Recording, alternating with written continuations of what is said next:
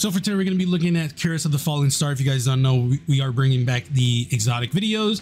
So if you guys are interested in an exotic video, let me know which one you are interested in. I'll hopefully get started on it, but also make sure that I haven't already done it. I mean, you can still ask and I'll just forward you the video that I've already made if I've already made it.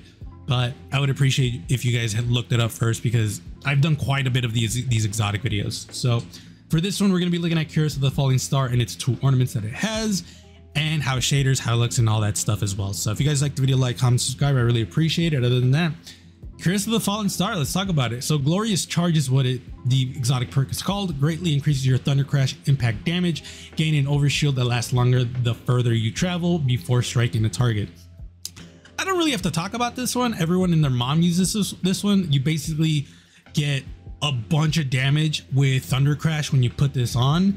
I've also seen people use this in PvP when they want an overshield, which is valid considering, again, the longer you travel, an overshield that lasts longer the further you travel. So that is really, really good. I've seen people just completely turn their super on from halfway the map and not even think about killing anyone just to get that overshield. I mean, that's up to you. I'd rather get some kills, but again, it's up to you. As for how it looks, I think this is probably one of the best looking exotics for me personally, just because it looks really cool. I love a lot of the design in this. I also love the engraving. I think it looks really, really cool. And I really can't bitch about this exotic because I think it has all the good things. I think aesthetically it looks cool. Obviously that's my opinion, but I do think it looks really, really cool. I do know a lot of people have quite a bit of issues like mix and matching this with other stuff, but I personally don't. That being said, I do have like 2 looks that I have for this that I usually use, and one of them is the Mongolian set that I will be showcasing. So as for our shaders, I think it shaders really well. Ancient Wisdom looks really, really cool with it. I like the engravings. It pops out quite a bit with this shader. I also like Echoed Anger as well. I am noticing though that the engravings, the feathers, I think that's, you can't change the color of that if I'm looking at it correctly. At least from what I'm showcasing right now, it looks like it. Yeah, it doesn't change color. Even with Abyssinian Gold, it still pertains that white, which on the one hand, this is my first time noticing this, and I use this exotic quite a bit. That being said, I don't think it bugs me that much, just because, again, like I said, I just barely noticed it now. And with certain shaders like Cryptic Insignia, you don't even notice it. So I don't think that's a negative. That being said, I would be a hypocrite if I didn't say I don't like it, because I don't like any pieces that are unshaderable. I just think it stifles creativity a lot of the times, so that's why I don't like it. As for the example set, this is my Mongolian look. I love this set a lot just because it's really cool. So this is the problem with this look though. The helmet and the arms are definitely like placeholders because I'm not the biggest fan of them. That being said, I think Iron Pledge ornament does look better than the helmet. The helmet just is straight up out there, and I definitely do think the helmet is the weakest portion. That being said, you could definitely use the new Monarchy helmet, just because it does have a like fur at the top, which I think would look really cool with this set. It's just that this is a set that I usually go for the helmet. For Forbidden Visage helm, Iron Pledge ornament, like I already said. The chest piece obviously is Curiass of the Fallen Star, and this is where the whole look becomes Mongolian for me. Insight Unyielding Graves is what I'm using with the Legatus mark. I think these 2 pieces really give that feeling of like a Mongolian look. That being said, I don't know, it might be some other culture that I'm thinking of, but for me, like when I saw the boots, I immediately was like, man, this reminds me of a Mongolian look for some reason. I don't know why. It just be like that. But if I'm wrong, let me know in the comments below. I mean, respectfully, please don't call me an asshole or anything. I'm not trying to be like disrespectful or anything, but that's the first thought that I had when I saw that whole set, specifically the Insight Unyielding Greaves. The whole thing just kind of reminded me of like a Mongolian armor, like a futuristic Mongolian armor look, which is why I went with that. But overall, I really like this. The shader is Precursor of X Chrome, and I should probably explain this. The reason I'm using this shader is because Insight Unyielding Greaves take shaders really terribly, like absolutely trash, and I had to use Precursor X Chrome because it really combines everything really uniformly. But just be aware that if you do take this look, inside Unyielding Greaves take shaders really terribly, and you're gonna have to find a workaround for it. But I do think Precursor X Chrome looks really good with it. For the first ornament, we're going to be looking at Comet Stir and Dream. This is one of my favorite ornaments in the game. That being said, there are big problems with this, which you guys will see when it comes to shadering. But aesthetically and design-wise, I think this is one of the coolest ornaments in the game. And the cool thing is this ornament actually got a legendary piece for it with the helmet, which also looks really cool. It's just unfortunate that its shaders really bad. So let's talk about it. So Ancient Wisdom is a good example because Ancient Wisdom does not have red. It does not have red in there at all.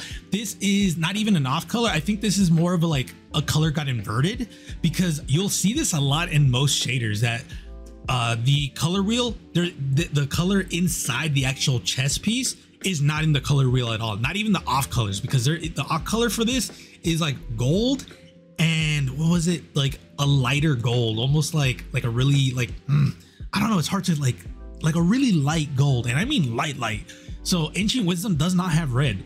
The funny thing though is Echoed Anger looks really good with it. Like, that's the thing, is some shaders will look so good with this chest piece and other shaders will look terrible with it. Cool thing is Byzantine Gold also looks really cool with it. I just don't like Byzantine Gold for the fact that the plate armor is black or brown. That's the only reason. But the other funny thing is the fact that Cryptic Insignia actually looks really good with it as well. So again, it's not the fact that, oh, maybe Ancient Wisdom is just a weird like one-off. No, I've shaded this with quite a bit of different shaders, and most of the time it shaders really terribly. And I mean specifically the plate armor inside just takes colors weird. Like I said, Ancient Wisdom is like the most perfect example, because that red is nowhere to be found in that shader. Never have I seen red in that shader. So I just really need to make sure you guys understand this, because it's really annoying. As for the example set, I ended up going with my Majestic look. This is a newish look. I mean, I made it this season, but it does look really cool, and it is using some new pieces that I haven't used before. So for the helmet, Sunstead Helm is what I'm using, just because I love this helmet, especially when I go for like a Majestic look. I think this helmet is super dope. For the arms, Unyielding Favor Gauntlets is what I'm using because A, it's symmetrical, and B, it has blue like stones in there. And I'm using Hoarfrost Sunrise, which I thought the blue was just gonna enhance it a little bit more. Speaking of which, Hoarfrost Sunrise has a really good blue inside the plate armor. And that's why I'm using it. Hoarfrost is such a good shader for that, and it just looks super majestic as well.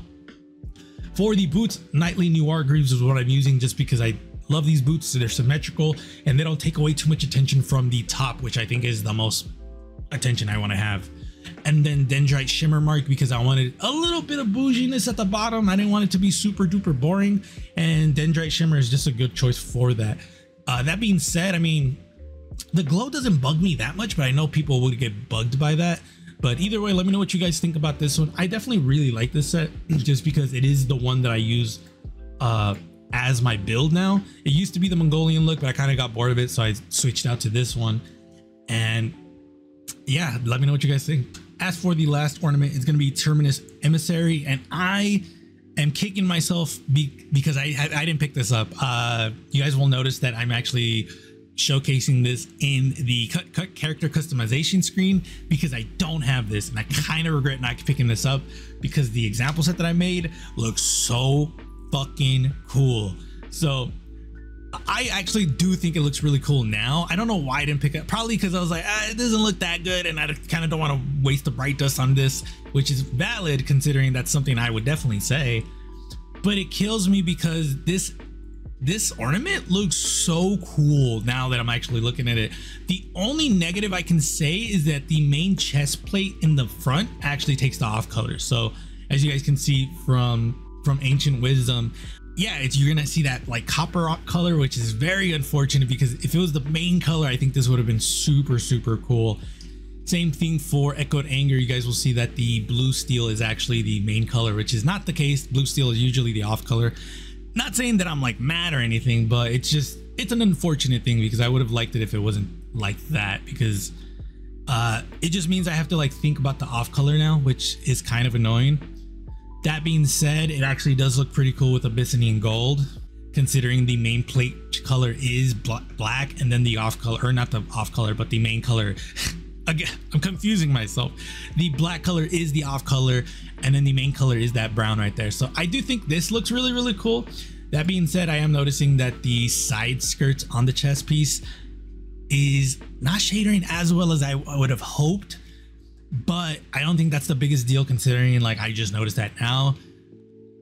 I also don't use this exotic quite a bit, or this ornament quite a bit. It actually looks really, really cool with cryptic insignia, so I probably would just combine it with cryptic insignia, just because, yeah, it looks really cool with the cryptic insignia. Let me know what shader you like the most, but I definitely think this is worth a pickup. Unfortunately, I just didn't realize that at the moment. As for the example set, here it is. I definitely think I was cooking, just because it looks really, really cool. This one, I'm going for a Rocket Man type look. And what I mean by Rocket Man, I specifically mean there's like this old Rocketeer like cartoon or TV show. I don't remember what it's called. There's a game on it too, but I just don't remember what the actual term is called. But the reason I went for that is because that chest piece has that like old timey-wimey technology, and the helmet, the lustrous chromite helm, is immediately, I was like, man, I'm gonna use that helmet. It's gonna look so fucking cool with it. And I was right, it looks super cool with it. For the, obviously, the chest piece Terminus Emissary, for the arms, Hardened Basilisk is what I'm using. If I'm being quite honest, you can definitely use something else, but I do think you need to use something that has like a mechanical look to it to make it look good, which is why I don't hate the Hardened Basilisk gauntlets. It looks cool with it. I don't know, it's just sometimes I'm like, I could use something better, and that's the thing that I hate, that in my head I'm like, I could use something better. For the boots, Psionic Strangler Greaves is what I'm using, because I think it looks really good with everything else. And then for the mark, Moonfang X7 mark is what I'm using, because I didn't want anything too crazy in the front, and I didn't mind anything in the back. For the shader, Omnicronia is what we're using, because so many off colors in this set. Psionic Strangler Greaves is iconic for taking shaders really, really terribly. And Hardened Basilisk Gauntlets is also, I'm sorry, not that one. Terminus Emissary, obviously the chest piece, we were just talking about it. The main plate chest piece in the front takes off colors. So, I mean, if you want to lean into it, you can, but my main focus was I want to have the pauldrons and the main chest plate, like in the middle one, have the same color, because then in my eyes, it looks like really uniform. So I am actually really proud of this one. Like really, really proud, to the point where I'm actually just thinking about buying the Terminus Emissary ornament, just because, again, just kind of to like punish myself for not picking it up, because it looks so cool. So Titans, let me know what you guys think. I really think this one is really, really good. Let me know what you guys think. Again, if you guys want to see a certain exotic, let me know in the comments below, and I'll hopefully get started on it. But be safe. I will see you guys later.